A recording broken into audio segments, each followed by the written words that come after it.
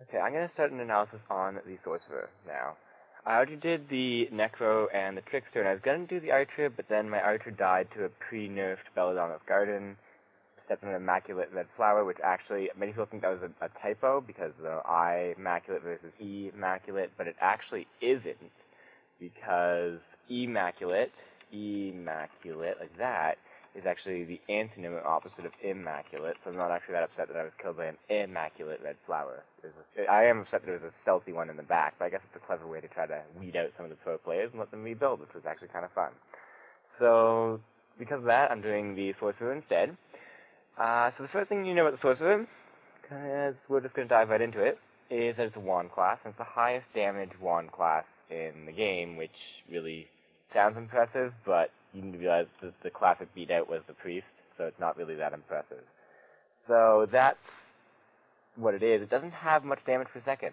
So in a steamrolled event, or in a very full dungeon, like a full abyss or a full Mad Lab even, it's not necessarily all that likely to get loot.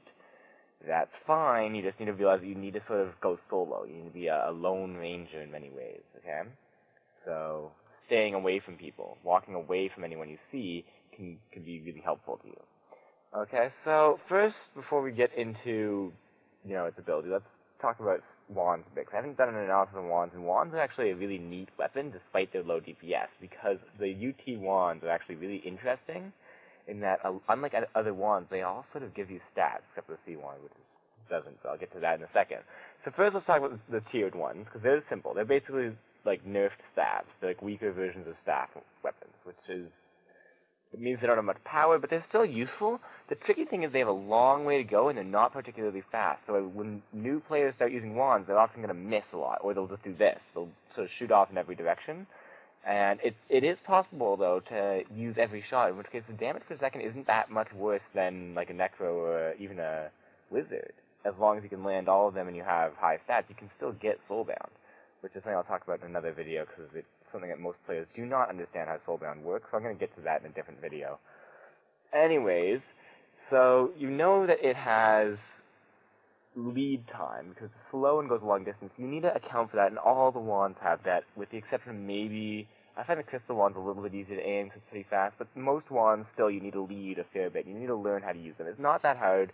It just takes a bit of practice, just like everything else in this game does, and everything else in the world does. So you got to get used to that fact. So now, let's talk about the tiered ones. I'm going to start with the conducting, which is the one I use most of the time, because it's got the highest raw DPS, okay? The issue with it is its bullets are so slow. And it doesn't have that much range. It's got the same amount of range as the tiered wand. Because it's so slow when you're running with it, that's like sword range when you're running forward with the conducting. It's basically sword range. Whereas if you run forward with, say, a crystal wand, which actually has less raw range, it's like almost as far, if not farther, even though it has less raw range, which is sort of interesting. And St. Abraham's, which has extra range and extra speed, it's like you may as well be using a dagger. Look at that extra range coming out of that when you're running towards it. So it's just sort of a very slow weapon. It has high damage per second, and interestingly enough, it has +1 defense and +1 wisdom, which is really helpful. The extra defense makes you a little bit tankier than most robe classes, and the wisdom makes you get more scepter uses, and it goes really nicely with the full set, which is usually all I really wear. Aside from C1, if I have it, I only have one right now, and it's usually on my priest. It's temporarily on this character. Anyways, moving on to the St. Abraham's, which is a very underused wand, in my opinion. I find it's actually a really nice wand. It goes with the priest set. It doesn't do nearly as much damage as even the C wand. It's pretty low damage, but it has the longest range by 0.4 tiles, which isn't much. It has really fast bullets, though, and look at those stats. +4 Vit, +4 Wiz.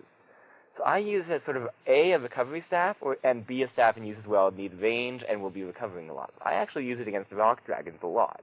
Because against the rock dragons, I'll be wanting to spam my scepter, I'll be wanting to recover health quickly, and I'm going to want all my range. It's good for that kind of thing. It's also good for fighting the avatar. Things like that, where you want the extra regeneration and the extra range, and it's not a big hit in damage, it's a minor hit in damage. So that's what I use it for. But it's not like a critical staff. I don't necessarily carry one around, because sometimes it's just not worth the slot. So now we're going to get on to the crystal staff, the crystal wand, which is, in my opinion, the rarest, and it's a tough one to get. but it's really useful in some situations. Now, it pierces and does, like, medium damage, like, between the St. Abraham's and the conducting. It has much less range, 8.4 instead of 10.410, right? So it's not as much range, but as you can see, like, 8.4 range, it's still plenty of range. Plenty of range. You barely notice the hit in range. So what is it for? It's for a few uses. The first one it's good at is Walls of Gods, obviously. Right? They can go full Archer and take down a Wall of Gods in sort of one blast. It's also good at any situation where you have lined up enemies, right? Because that's what piercing is good for. It can get, if you have even just 2 enemies get hit by each bullet, then all of a sudden its DPS goes out past that of the conducting, right? So that's where that can be useful. And when it comes to other uses, it's good at events as well, because a lot of events and bosses in particular often have a lot of minions surrounding them.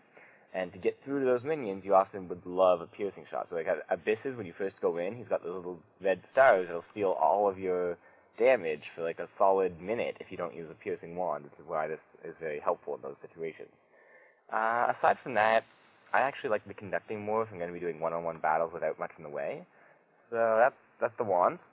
And now I guess let's move on to the abilities. So first of all, you'll notice I don't have a T6 scepter. I rarely do. I have a T5 right now just to show you, because T5 is identical to T6, except T6 gives you +2 Vit, +2 Wiz. Okay, so now let's just start off by talking about the tiered and all scepters that have the same property of, if you shoot him, you can see it's a 90-degree angle, sort of like whoosh to whoosh, a little 90-degree angle centered on my cursor, and it's got hefty range, okay? So what it's going to do is it's going to find an enemy in that range and blast them with the scepter and do whatever damage the scepter asks for. So in the case of the T6 or T5, that's 200 damage. Then, if it still has a target to go, so this one can hit 8 targets, this one can hit 7, it will jump to a target as long as it's within that same range. It'll basically go to the target and circle around trying to find another target, sort of like lightning does, right? And that actually will let it chooses randomly, but that'll let it hit a bunch of targets at once, like you can see here. And that makes it rather useful for that purpose. And it's really good against a lot of walls, because most walls only have 6 or 7 enemies in them, despite how scary they may look. And it's good in a lot of situations. It can also shoot things from much farther away than any other class. Because even though I just hit this guy over here, I also ended up hitting the guy all the way over there as well. So that's sort of how that works. And now let's get on to how they tier up. So tiered weapons, the higher tiers get more damage and more targets, and more mana usage. Now, the untiered is just better. I'm not even going to lie. Most of the time, like, there's at least some use for the tiered, and I've heard that maybe there is. I don't believe it. I think it's lies and deceit, because the untiered is just better. Let's start off with first damage. Most people look at it and they go, yeah, but, I mean, it has all the special stuff, but only 180 to 7 targets, whereas this one does 200 to 8 targets? Well, first of all, 7 or 8 targets, barely a difference. Barely a noticeable difference whatsoever. And it costs less mana, 65 to 85. That difference makes up for the difference in damage. There's actually more damage per mana. 180 over 65 versus 200 over whatever, right? So I just pull up calc right now. Here, let's pull in the MS calc right here. So we've got the 180 divided by 65 gives you 2.77. And for the tiered one, it's 200 divided by 85. 200 divided by 85, 2.35. Right there. The numbers do not lie. Thank you, MS Calc. So that's simple right there. And then it's even got more. On top of doing a bit more damage, I mean, if you include the 8th target, the set to the side bolts is about equal. But, like, 7 targets is plenty, okay? And on top of that, it's so spammable, because its MP cost is like the same as, I think, like T0. It's like it costs nothing. I can, like, watch this spam. I can get 11 spams off before I run out of mana because of my pet and my 8/8-ness. So it's not like it's an issue spamming it, and it's a lovely weapon. And on top of that, it gives slowing to the enemies. Which, like, I mean, it's only for 3 seconds, but it makes it easier to hit with the one, which we already covered, is a hard weapon to aim, because enemies often are running along. If you can slow them, they become much easier to shoot. And finally, the clincher, the T6 has Vit Wiz. The Fulmination has Attack Wiz. It swaps out Attack for Vitality, which is something that wand classes need attack more than they need Vitality, and it's just so nice to have that extra attack. And who cares about Fame Bonus, really? If you're going for Fame Bonus, you're going to be dying anyways. It doesn't really matter. So there's that. And it also, of course, just like the conducting, goes well with the full set, which looks really sexy.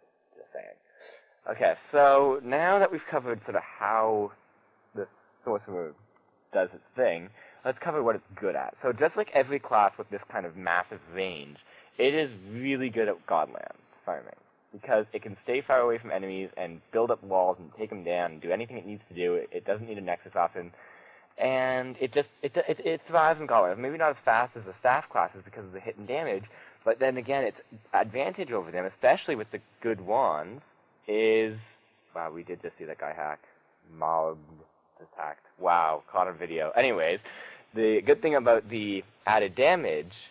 sorry, not the added damage, the lack of damage. The good thing about the Scepter is it also makes dungeons a fair bit easier compared to most staff class abilities because it chains. It can shoot around corners and tell you if there's enemies there. So I find that it's much easier to do, say, abysses on a sorcerer than on even a wizard. So it's good at the Godlands dungeons. It's actually decent at all dungeons, and I find its real best use. This is my go-to class for public FFA tombs.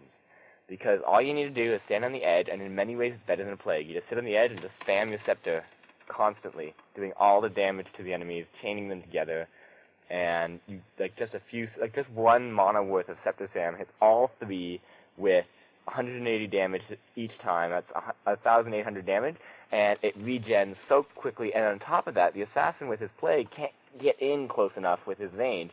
I can just sit on the edge like this, and my bullets, most of them will hit at least one of the bosses because they keep going. And in fact, that's a situation where sometimes the St. Abraham's wand is good again, because it'll get you a few more uses of your scepter, and the extra range means that you can basically stand on one edge and hit all the way across the center and hit all the bosses, which is really special, shall we say. Later on, it is sort of sometimes useful to go sea wand in there because the artifacts guard them, but any of the wands will do fine. Combined with the scepter equals 3/3 public tomb GG. So yeah, that's the sorcerer. Thanks for watching.